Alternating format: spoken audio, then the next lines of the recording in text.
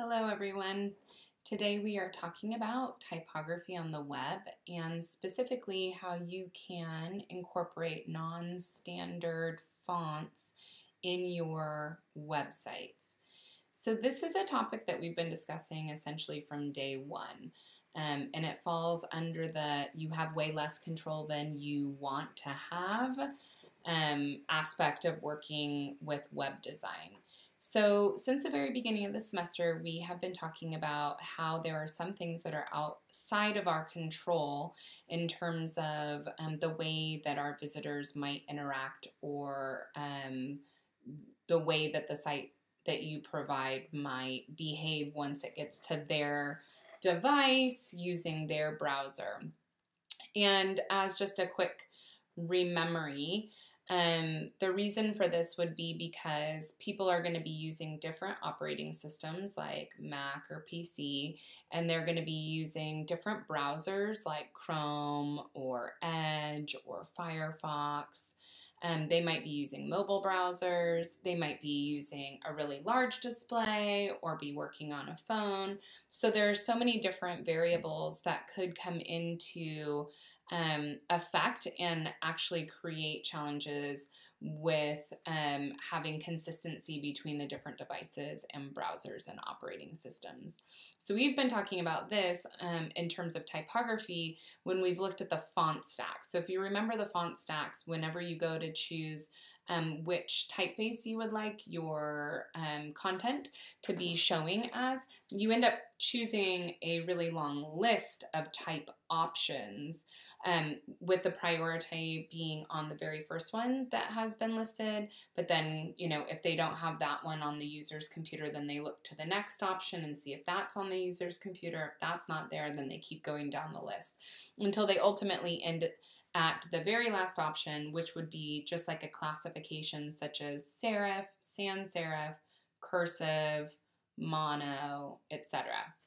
So that is been a little limiting for us in terms of the design quality and sensibility of your website. So today what we're looking at is the way that you can get non-standard typefaces, non-system fonts. So when our computers ship to us, we get a set of system fonts. So what we're looking for now is how can we incorporate non-system fonts into our website so that we can improve the overall typography of the site. Type is an element of design, meaning that just like color or shape or line or format or texture, we can use it as a way to enhance the look and the meaning and the brand identity of our design products. And our websites are another design product. So we're going to go ahead today and I'm going to go through this page, which is the background lesson on typography for the web, specifically talking about non-standard fonts and how we can get them. We're going to be looking today at Google Web Fonts and also Adobe Edge Web Fonts. And then in a separate video, I will be creating a tutorial lesson for you. So I'll go over the tutorial for this so that you can see me applying and doing the process. And then you will apply that to your own website. Okay, so moving down the page, we will be completing a tutorial on the technique. It's going to be on the next posting over, so we will get there when we get there. So starting off with a little background information, clearly typography is critical to design, and we have struggled with that in web historically, though things have gotten much better over the years, and we now have access to a very broad sampling of type choices that you can use, and also more robust CSS that can apply styles to your typography. So we won't be getting into any of that today, but that is something to look forward to if you plan to continue on using HTML and CSS or working with web design. What we're going to be looking at In here, though, are going to be a couple of different background information topics, including methods for how you can get those font files to be active in your website. And also we're going to be looking at the different services who will provide that resource to you. And we need to talk about the performance hit, because working with fonts is just like adding extra assets to your website, and they do count against the total load time for your website. And then we'll get into the tutorial. So I'm going to go ahead and back up here into methods. So two different methods that we're going to be talking about today. So one of them is that we can actually host the font files that we wish to use in our website by downloading those font files or buying those font files, putting them into a folder, potentially in our assets folder, and then uploading those to our server. We would then use some specific CSS declarations, specifically this one called the @FontFace declaration, to access the font files that are inside of our assets folder, uploaded to the server, so that we could then use them in our CSS. That's actually a method that we are not going to be looking at in this class, though it's something you could use if you were going to continue moving forward. Now, why would you do that? Well, specifically, I would say that you would do that if your client or if you as a designer have decided to purchase web fonts to use in a website, so that you would have a more custom solution. And when I say custom, I mean that because we're going to be looking at a product which is Google Fonts, and also another product which is Adobe Edge Fonts. Both of those services provide free fonts for people to use, which just means that they're less exclusive. So if you were working with somebody who had a very specific typeface that they use as part of their brand identity, and they had permission and you had permission to use that type on their website, then you would likely need to add that particular type to your assets folder, upload it to the server, and then use the @FontFace declaration so that you can employ that very specific typeface. So we are not going to be going over that process, but instead what we are going to be going over is something called a content distribution network, or a CDN. And we are going to be looking at two different options for that today. So talking about connecting to a font hosting service online means that we would be utilizing a service, in this case one that is being run by Google and one that's being run by Adobe, in which they actually have font files loaded up on a server already, and we are just connecting our website to their website, and we will load the font files from their website. So instead of us downloading the files, putting them into our folder, then uploading them, which is like making a duplicate, right? Duplicate of those font files. Instead of doing that, we're just going to connect to their service, their content distribution network. We're going to say we want that font file to show up when our website loads. And then we're going to use a little bit of HTML and a little bit of CSS to connect ourselves. And then when we load our site onto a user's computer, or they load our site onto their computer, there will be a connection made to that font hosting service. We'll go and find those font files, make them available on the user's computer while they're on our website, and that's all we need to do. So it's a very simple process. We're going to take a look at both ways to do that today.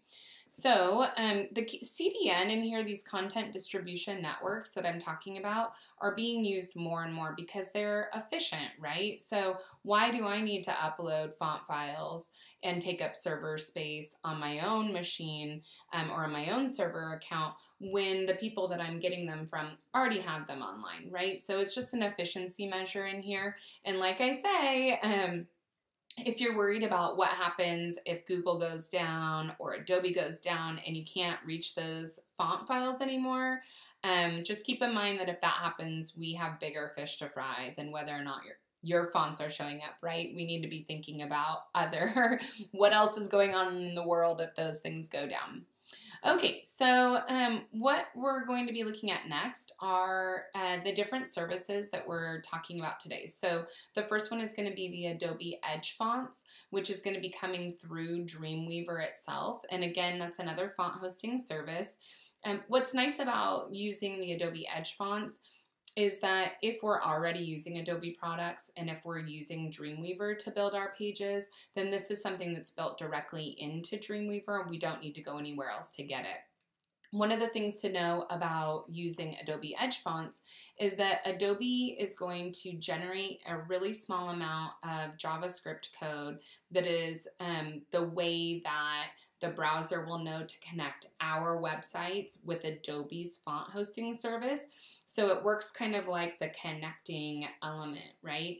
And when we go in and do this through Dreamweaver, Dreamweaver is going to automatically create this JavaScript and put it directly into the head, right? The head portion of our website or the web page that we're active on.